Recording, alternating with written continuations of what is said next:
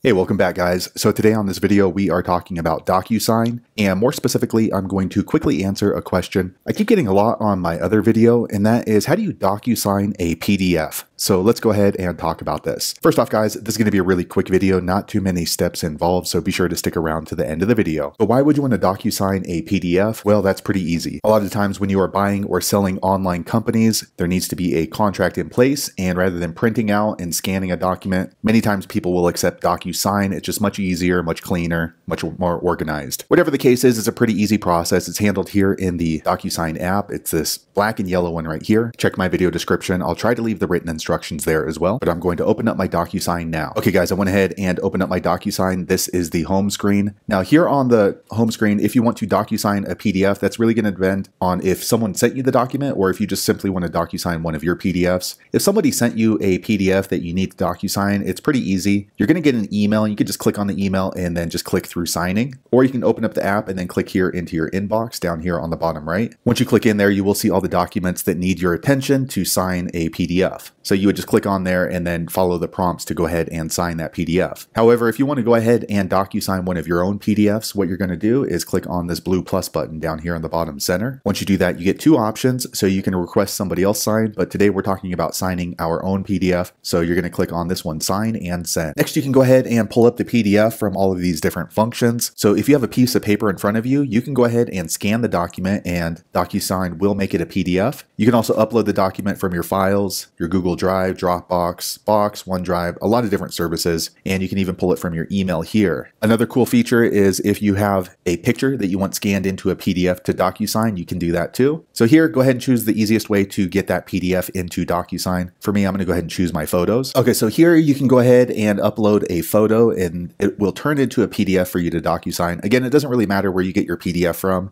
one of those options we just looked at. So let me go ahead and just choose this right here. Okay, so here is my document. This is an image, but if you pulled up a PDF, it would be in a PDF format. And if you need more than one PDF signed, you want to click on this plus button down here. And then once you've added in all the PDFs that you want to DocuSign, you're going to click on done here on the top right. Okay, so here is the document. As you can see, it is a PDF document now. You can go ahead and add other documents by clicking here. So once you have all the documents that you need to have DocuSigned, click on this blue next button here. Okay, so here is our PDF that we're going to DocuSign. So down here, you can go ahead and check through all of these different features. If you simply want to DocuSign